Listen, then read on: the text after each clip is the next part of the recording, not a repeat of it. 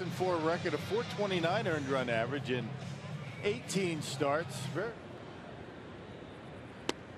And that one is on the outside corner. Surprised him with a fastball. Started with a hamstring injury, and then it was a back problem.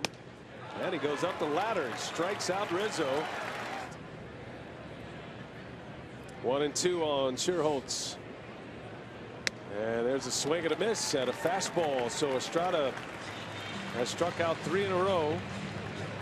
He's emerged as a starter they think will be a frontline starter one day, and Estrada makes it look easy first time through the batting order. And looks like he's limping a little bit. 2-2, a swing and a miss. He struck him out again. That one's down, and it's lined to Ramirez. He'll slap the tag on Castro to end the inning. Estrada has Murphy 0-2, and he got him right on the edge. Marcos strikes out Murphy. An excellent bat toss.